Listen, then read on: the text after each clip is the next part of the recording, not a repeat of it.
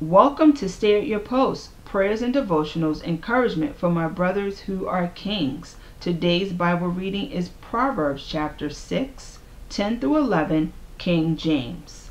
Yet a little sleep, a little slumber, a little folding of the hands to sleep, so shall thy poverty come as one that travelleth, and thy want as an armed man. Get moving. Get moving. We all have times when we feel tired, unmotivated, when we are sick, exhausted, and truly need rest.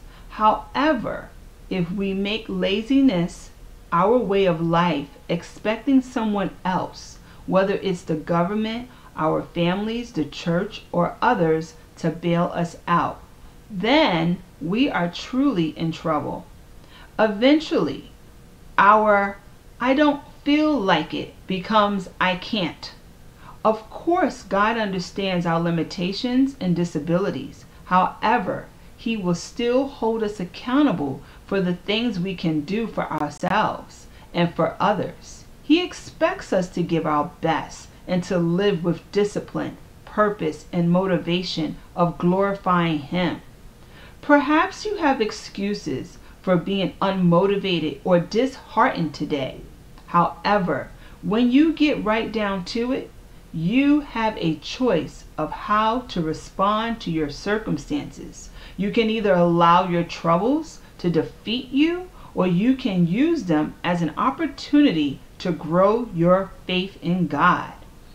David wrote in Psalms 119:71, "It is good for me that I was afflicted, that I may learn your statutes."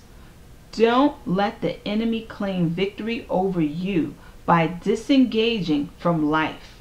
Instead, embrace, lean in the amazing hope of Jesus Christ and start seeing yourself the way He does: precious, redeemed, talented, and able. Satan may be telling you that you're a slug, but he's a liar, and he has no right to keep you captive in God's view. You're a caterpillar that becomes a butterfly with wings to soar. Therefore, get to work and claim the abundant life God has for you. John 10:10. Let us pray.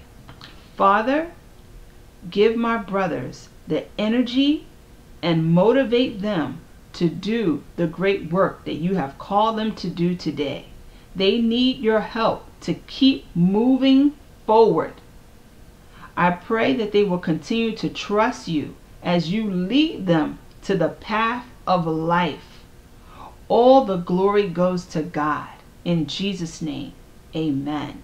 Brothers, you are a king. Stay at your post. Walk and live in victory. Blessings.